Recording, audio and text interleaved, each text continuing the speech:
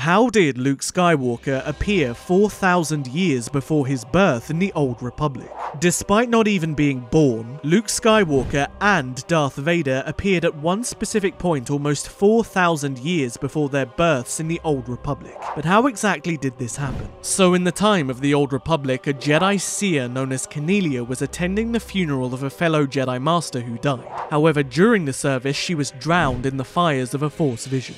This vision showed the history of an ancient Sith artifact called the Maw Talisman, an artifact responsible for the Rakghoul Plague, and while she saw the history of the plague itself, she also witnessed the future of the disease if it got into the wrong hands. It was here that she saw a vision of Luke Skywalker, and she also saw Darth Vader clad in his black armor. And the vision foreboded that the Rakghoul Plague would survive beyond the Old Republic and go on to affect the entire Skywalker family, which it did.